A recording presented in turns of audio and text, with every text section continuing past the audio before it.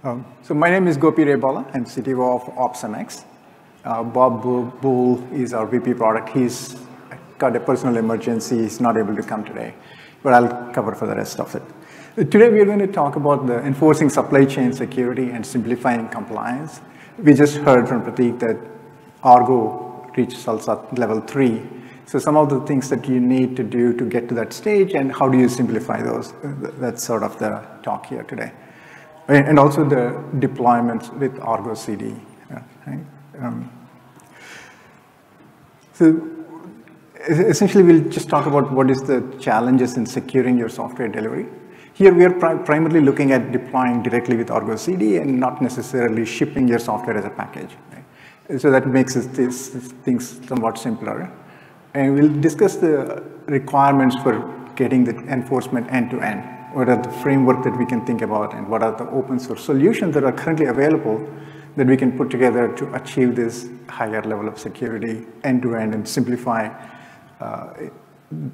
the process, compliance process. And some of the gaps that are still there, we just heard Pratik talk about some of the security things that we would be focusing on with argocd.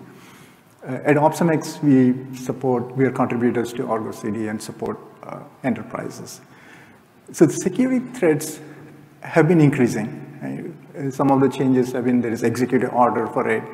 And with the SolarWinds, the CISO is also charged with fraud. So that's a big change from what it used to be. Previously, the compliance was mostly focused on saying, hey, we are compliant and do the minimum to get there. Versus now, the security really is taking the center stage in delivery. So the challenges here are these attack surfaces are increasing. Okay? Previously, it used to be that after you deploy in production, if you are misconfigured, you have a greater chance of getting attacked. But now Gartner study has shown by 2025, 50% of the organizations will be troubled with this supply chain attacks. So, and then the delivery process itself is used lots of open source components, and the security for the open source itself is evolving. So all of these, and within the enterprise for the compliance, you have the manual approvals that also delays things. So the compliance is a lot of manual checks. Right? So if you look at what is the supply chain security threat model, it's not only the code that is going in from the open source into your applications, but it's also what the deployment manifest and changing the service accounts that you are deploying with the manifest that can elevate their privileges, access the secrets, and then do something else with it. Right? There are many places that the attacks are there. And the mid-tray attack framework goes through this list, and you can see there are about 100 different techniques that one can get into. So the compliance security has to worry about the policy specification to thwart these attacks and have them automated. So automation is the hard part here, right? So what do we need for getting this security end-to-end? The primary thing here is the DevOps control plane, being able to get the data from different tools that are doing, say, point security checks. Whether you have a SaaS checks or a DAS checks or pen testing that you are doing, all of the data needs to be available for you to then apply policies on top. You have these automated approvals that you can do once you have the data available. So what are the systems which are available today that can help do this is what we will talk about in the next few slides. So the same structure, if you look at the architecture-wise, what is this saying? There are three things here, right? One is the federated data collection from different systems. Two, being able to specify the policies and collaborate between the security teams, dev teams, or ops teams in a way that can be applied. And three, enforcing those policies on the data that you're synthesizing across these data platforms. Okay? So that's essentially the framework. Then what are these policies? If you look at NIST 800, either 53 or 218 that deals with the supply chain security, you have over 1,000 controls. And each one of them becomes a policy that needs to be applied. The complexity there is, do you have the data to apply it? And do you have in a format that can be easily shared between them? Some of these things can be a Sarbanes-Oxley kind of compliance requirements where you have more than one individual that is required to deploy, and how do you verify those processes, right? So now let's see how this applies to Argo delivery and what are the tools that we can use to simplify that. So we just saw the attack vectors in different places. So in some ways, this is a software development and delivery generic process. Now, when we look at Argo, you can see there are three things that are going on here. One is point security checks at each level, whether it's a source code or it's a deployment manifest. It's the Terraform that's bringing up the infrastructure, for example. And the second one is the analysis from these individual tools or the artifacts that are built by the developers. They are being signed, and the signed provenance data is stored in some central location.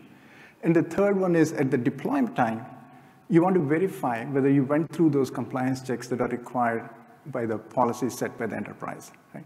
So that's the three pieces. So you can see the point security checks are being done today everywhere. The signing is one of the hard, difficult things, right? You can sign it. This signing issues has been there for decades now. The Mac OS, Windows, Linux, they all do it. But how easy is it for the application developers and organizations that are using it to use the similar processes but not get into the way of their software development? And the last piece is, how do you use that provenance data during the deployment time to verify the compliance? So to that, this is just an overview on what are the tools one you can use. For the build process and software composition, there has been a lot of work done in the last couple of years. I think Google is the primary one that's driving this SALSA framework as in conjunction with the Execute Order 14028 thing, with the generation of SBOMs and the provenance data for it, and ingesting that into a framework called Guac. We'll look at that a little bit more. And then the second one is the securing access to the third-party components. There is something called an update framework that defines it's essentially a framework defines what you need to do to sign and use them in your system. And Sigstore is a collection of tools that makes it very easy to use signing and storing the signage, as well as making sure the trace of what you have done during the process is stored, and that's immutable, right? But the bold ones are the places where there are still significant gaps that we need to fill. We'll talk about that a little bit. So what is SALSA? So supply chain levels for software artifacts. So Argo reached the level 3. So what this defines is different levels of maturity on your build process and how secure your system is. The level 4 is the highest level of security that has some hermetic build systems that, it's not necessarily followed by any organization. So argocd is a level 3. What level 3 says is the builds that are done are independent of each other.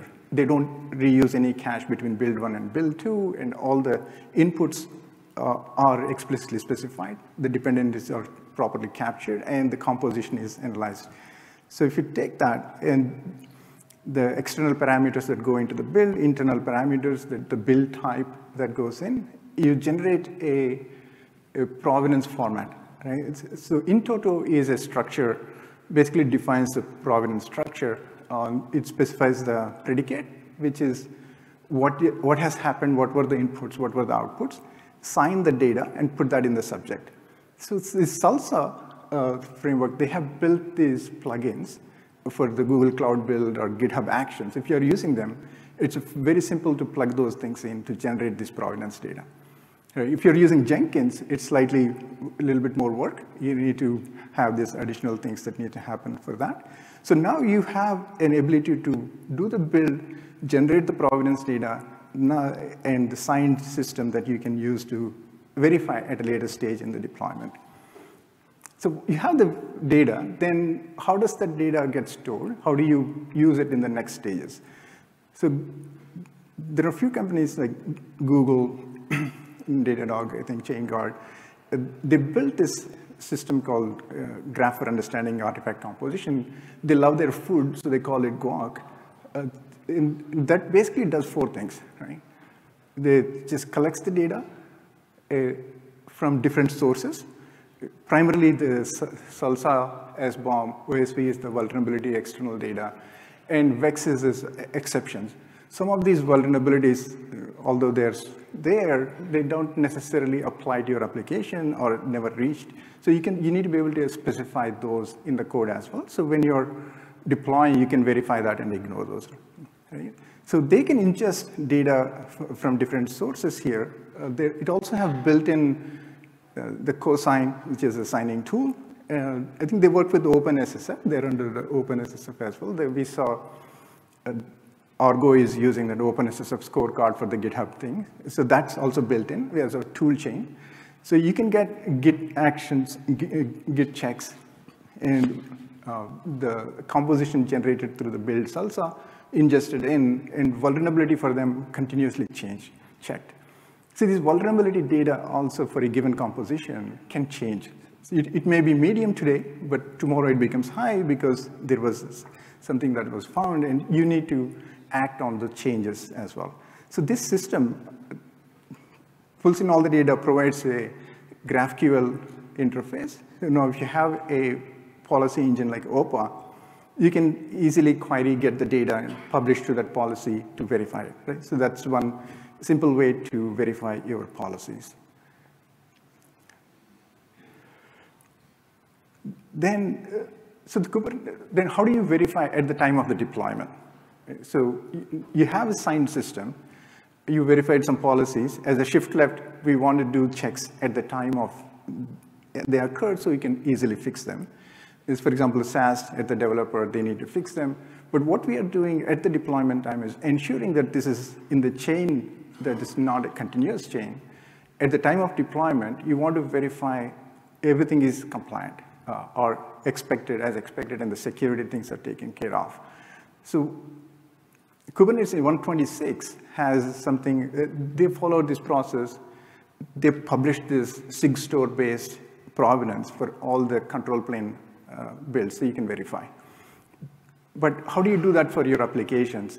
This is still evolving in Kubernetes. What we've been doing is we've been using the admission controller as a validating admission webhook, get that data, and for those deployment manifests, we were checking the signature of the images as well as the manifest requirements, and then allowing it to go through. So this becomes a admission controller, essentially, right? It's an admission controller that checks the policy for your images. It also checks for the manifest requirements. In some cases in your applications, you want to ensure there are certain labels that are in there, certain annotations, so you know which application they belong to when you query and identify which applications have vulnerabilities, for example.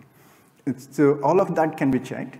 This is a new system that is still evolving in Kubernetes that automatically checks Sigstore-based signatures.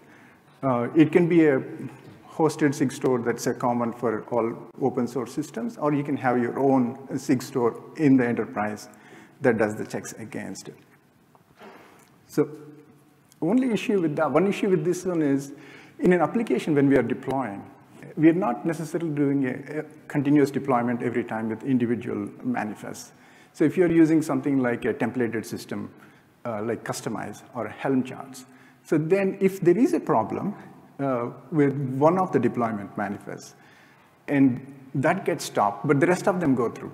So now you get into a situation you have to go undo it after the fact. So it's always preferable to, for those kind of applications, have a hook in the deployment stages to understand if the compliance is there for the entire package and then deploy.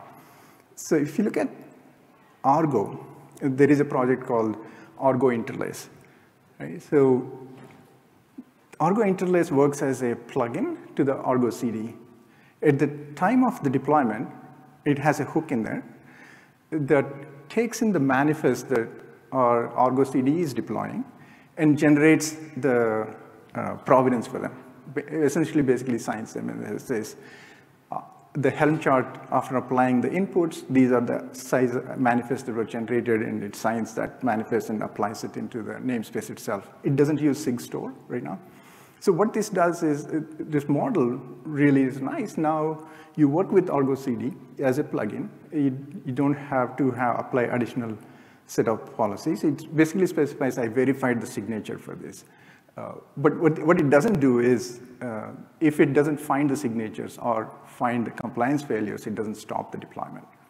But this is a good model for us to use application deployment structures. So what we have seen until now is the tools that we can use to generate salsa provenance for the build and specification there. And we saw how we can pull in the data for the secure bill of materials, composition data, and generate vulnerability information, known information from the open source, and provide that data to query and apply to the policies. And at the deployment time, we saw the admission controller for Kubernetes that can use to stop the deployments if there is no, say, security compliance there. And this model, it's still evolving. It's a project that I think is still growing. So this one we can use to make sure that we don't even deploy if the compliance fails. It's not a failure after the deploy. So now the question is, how easy is it to tie all this together? So in different pieces, there's a lot of effort that's going in to make them easy to use. Right? So it's not as easy as argocd, but they're getting there. It still takes some effort, but you can put these things together much simpler than, say, 2 years ago. You can have a Sigstore with the trace of all the builds. You can have verification in the Kubernetes that works with Sigstore directly to verify the provenance of the images. And one thing that's really missing here is the process gaps. So what that process we had seen, it verifies the images that are being built and those images being verified. But what about the requirements saying in your organization, let's say you have to have a pen testing done before you go to production in staging. How do you verify those compliance? How do you verify the provenance of your build and delivery systems? When we saw the threats, we saw that some of these threats are compromising your build system itself or compromising your delivery system itself, so that can introduce manifests or even artifacts. So those are some of the things that are still missing, and there are no standards right now that allow us to do it. So there are some things like a cloud events or CD events that are based on cloud events that are providing some kind of a standardization across these tools that allow us to know when something has happened and even control to take some action using those. So that's something that we would like to see grow, but right now as an organization, we are working on making that simpler to collect the data and expose it as a virtual data layer to apply the policies. So we are more focusing on the virtual data layer part at this point for standardization than the tools themselves. So hopefully that gave you some quick overview of how you can put together a compliant system with the current open source tools, particularly for argocd. It's definitely simpler for argocd than, say, if you're packaging and releasing a software or jar files themselves directly. We'd love to hear from you and get your feedback on what you think the process is and how difficult it is. And you can come see us in P14. We'll be there set up by the end of the day today. Thank you.